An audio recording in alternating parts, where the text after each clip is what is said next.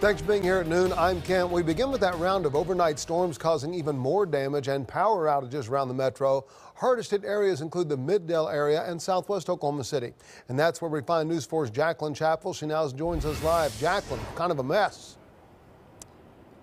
Yeah, Kent, a lot of poor folks here waking up to a lot of damage this morning. We're here near Southwest 25th and Western, and the business we're standing in front of is S&S Textiles. They do screen printing and also just custom embroidery on t-shirts and other clothing. I'm going to kind of step out of the shot so you can see a better look at what we're seeing here.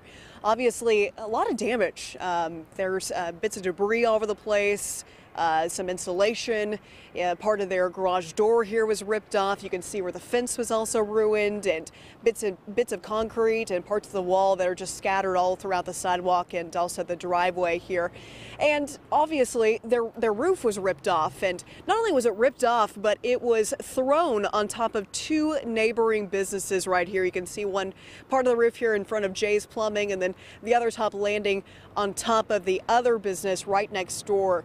Now, this is not the only place that took a hit. The next door plumbing business also had part of their roof removed. There are even homes nearby where we saw people picking up tree limbs and also clearing out their driveways. Now, we do want to mention the owner of S&S Textiles, as we said earlier, does screen printing for the fire department and also others. He is also a retired firefighter himself, saying he has seen much worse destruction in his time working in the Oklahoma City bombing. But today he is worried some of his embroidery and screen printing machines may be permanently damaged.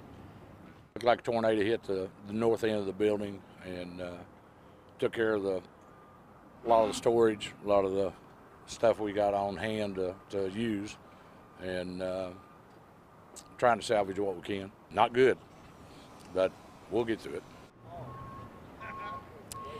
And a lot of the businesses right here are without power right now. You can see behind me there are down power lines. You can see that right now they're actually working on the power lines here. We are told it was probably straight line winds, very high straight line winds that created this problem, but obviously it's going to be a lot of cleanup this weekend for these folks. But I'll send it back to you guys.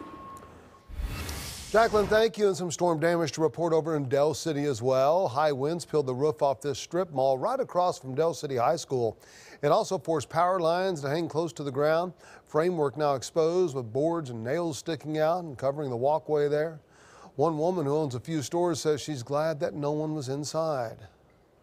The place is flooded, but they're telling us not to go in because of the wiring and the electricity and stuff. It's not going to rain forever.